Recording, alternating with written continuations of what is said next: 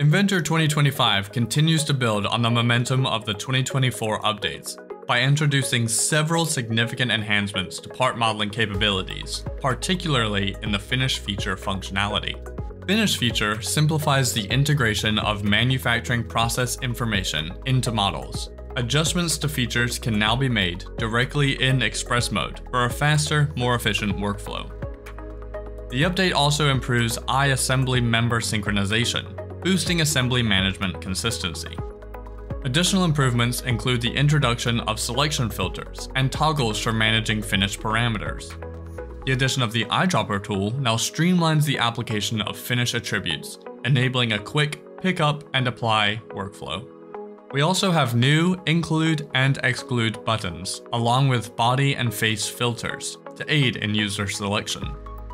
Support for including these selections in derived operations, such as make part and make component, has been added, along with the ability to disable parameter controls to prevent unwanted parameter generation.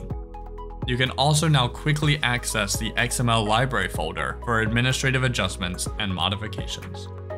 We've enhanced our whole creation capabilities in Inventor by incorporating the ISO 15786 standard, which includes a new drill point operation such as flat W, angle V, and angle Y. This allows users to design holes that are in strict compliance with this international standard, highlighting our dedication to aligning with the latest industry standards and serving the dynamic needs of the design community. Additionally, we provide users with the flexibility to modify and create custom holes tailored to specific machinery or tooling requirements, ensuring adaptability to a wide range of design scenarios. Furthermore, 2D hole nodes have been updated to reflect these new hole types.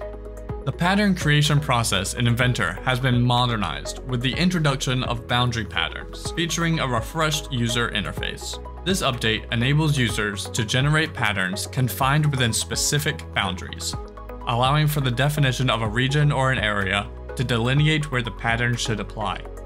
Any instances of the pattern extending beyond these boundaries are automatically suppressed, ensuring the inclusion of only pertinent instances. This boundary-driven patterning capability has also been extended into the Sketch environment,